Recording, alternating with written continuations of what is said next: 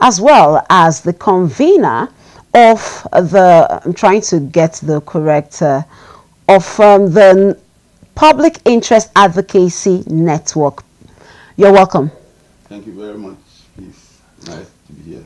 All right, I will start with the whole development. You know, what is your take on this development as regards the Supreme Court's judgment yesterday?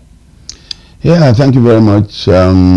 Speaking as a lawyer, it's always best to have read the judgment, you know, before you comment on it. But it's too soon after the judgment, you know, was delivered yesterday, and there's so much euphoria about it in the media. So I must confess that I've not read the judgment, but I've read a lot of analysis about it, you know, and the national euphoria that greeted that judgment.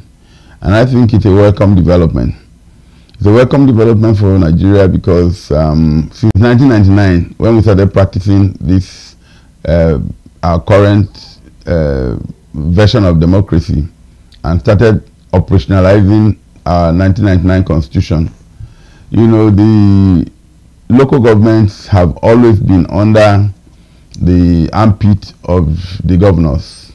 And the governors, you know, cleverly devised a means of seizing the funds that legitimately belong to the local governments and emasculating them completely.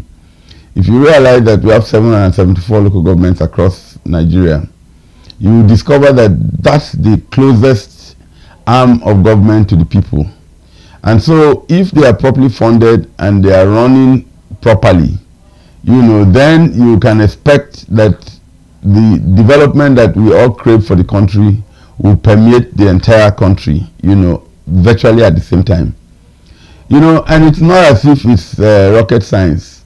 The Constitution is very clear, you know, about the fact that there are three tiers of government: the federal government, the state government, and the local governments.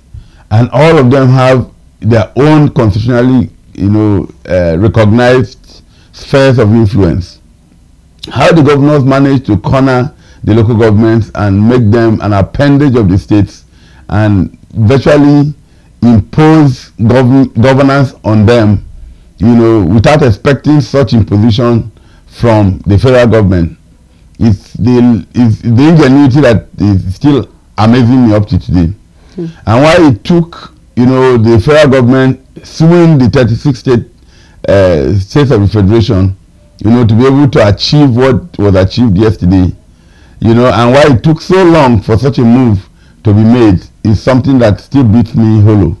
You know, but we must commend the current Attorney General of the Federation, Chief Lateef Fagbemi, SAN, you know, for actually spearheading this and demonstrating that things can still happen through the court system. You know, because Nigerians had actually virtually lost confidence in the court system. But with the sort of judgment that the Supreme Court has been coming up with lately, you know, the dignity and the, you know, the reputation of the judiciary is beginning to be restored, because we are beginning to see big things happen from the courts. Now, let's look beyond the euphoria of the acceptance of the judgment coming from the Supreme Court. Questions are beginning to be asked. Reality is beginning to set in. And one of the realities that is beginning to set in is the local government system. Do you think they are actually ready to operate from a place of financial autonomy? Definitely.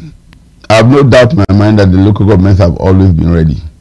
You know, it's a matter of building capacity. You know, I don't know why the state governors believe that they are better at managing funds, you know, than the local governments. You know, and so they must tell the local governments how to run their finances.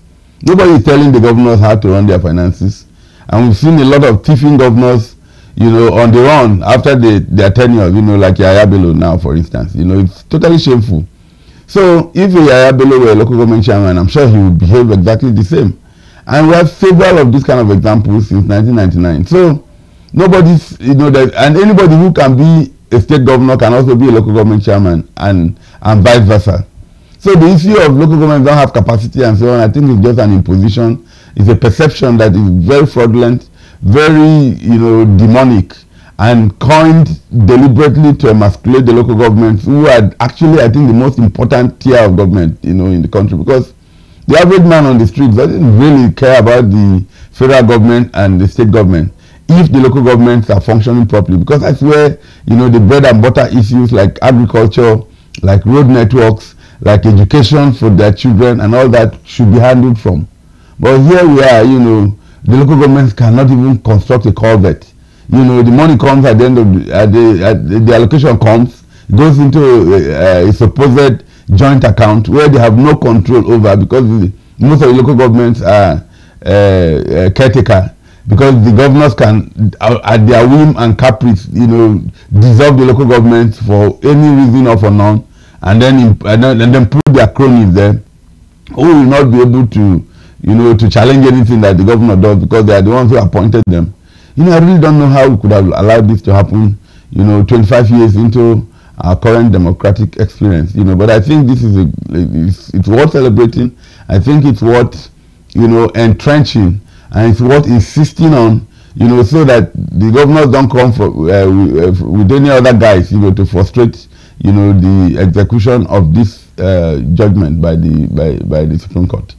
Now let's look at the challenges. Some people are already saying that, for instance, for some of the states where local government chairmen were elected, we've seen that it's as though it was just the state's governor appointing this local government chairman through their state independent electoral commissions.